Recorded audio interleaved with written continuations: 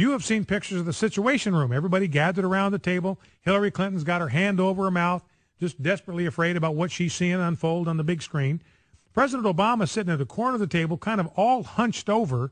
In fact, I'll tell you, ladies and gentlemen, I said it at the time, I believe if you go look at that picture, I think the odds are good that he was photoshopped into that picture.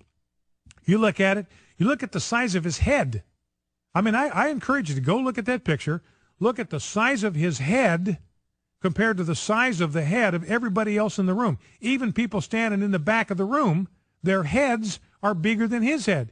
And it looks teeny tiny next to the people that he's sitting next to. He looks kind of hunched over and small.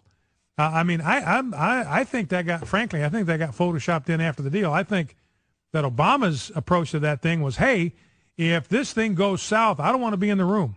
I don't want to be anywhere near this thing if it blows up.